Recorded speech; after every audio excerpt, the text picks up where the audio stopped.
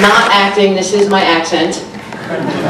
I am Vada's token American, which these days isn't the most popular thing to be, I understand. I've done some theater in the States. It's been a while since I've been on stage.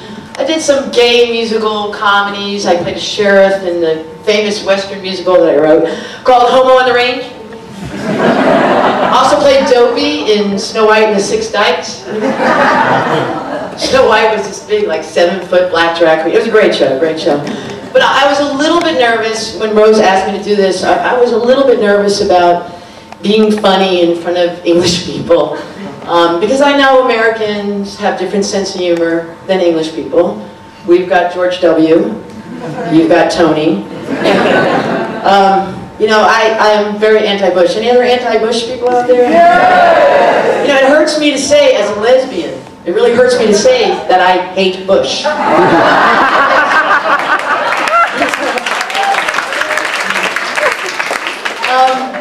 But there's a lot of differences between America and England. I mean, for example, look, just the way that your government recognizes homosexual relationships. You're recognized, you can be civil partners. That's amazing. In my country, when me and my partner go, we are recognized as sinners. Sinners.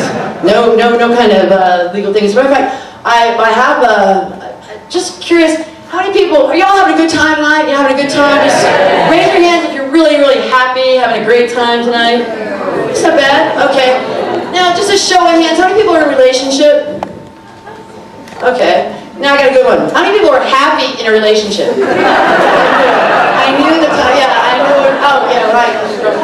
Well, I'm in a serious relationship with an Austrian woman. Like it could be anything less than serious with an Austrian woman.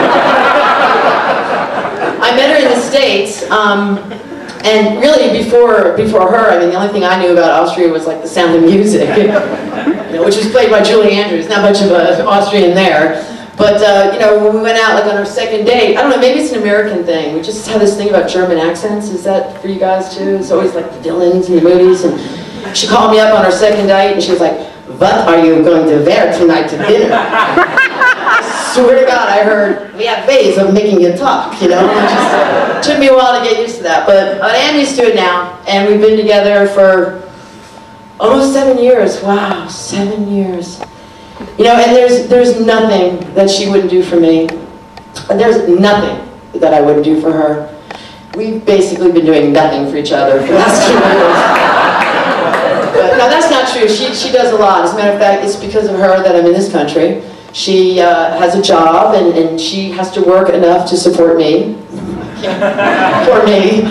So she basically works her ass off for Reebok while I sit home and watch Big Brother all day and night. What a show. But I just recently got back from New York. I had to come back to be at this amazing Vada show here. And I went back for a reunion. Y'all have reunions here? And yeah, got that? So I was going back to New York. Now the first thing when I was going for 2 weeks.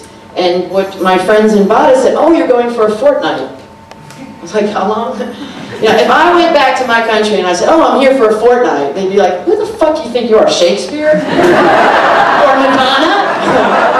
So no English accent will come out of this. But I was at the reunion. I was really excited about going. I guess we call it elementary school. You guys call it primary school. So I was going to see people like I hadn't seen forever. Like my first girlfriend. Oh shit, my first girlfriend from 4th grade. So it's been like 40 years since I've seen her. Now I just want to show you what I look like. I don't know if you can see it in the back. If not, you can pass this forward. Can y'all see this picture? Can you see this in the back? Can you see this? Okay, can you figure out which one is me? I'm the girl in the middle with the Beatles haircut between the other 2 boys. I was sort of doing Boys Don't Cry about 30 years before the movie. So I had this girlfriend, and I just put on a little vest and tie, and I took her. We went on a bus. We went to the other side of the city where nobody would know us, because you know I didn't know about lesbians then. I thought I had to be a boy to be with a girl. And you know, it was kind of a dark theater, and I was really nervous. I was 9 years old, for God's sakes, you know, and I knew I wanted something to happen, and I just, you know, put my arm around her. And that was it. I haven't seen her for years. I tried calling her mom. I tried calling her a few years back, I guess about 15 years back. And I called up, and her mom had answered the phone. I was like, "I don't know if you remember me, Flanagan." They're like, oh my God, of course I remember you. She was Jewish. Of course I remember you. You and Lisa, you got married on the playground. You invited the whole school. Wasn't that weird? No, not at all. So when I got to the reunion, I was really, really excited. Like I said, my first girlfriend. Now I did my best drag. My best drag. I don't know if you can see that. I got that black dress on, the faux pearls, high heels.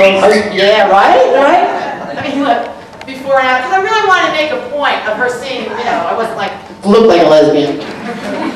So she was across the room. I could barely see. I'm reading the name tag, so I decided I'm just gonna, I don't know what I'm gonna say, so I just walk over there with my best drag and high heels, trying to look like a real femme, and just stood there and was like, hi, remember me? Thank you very much.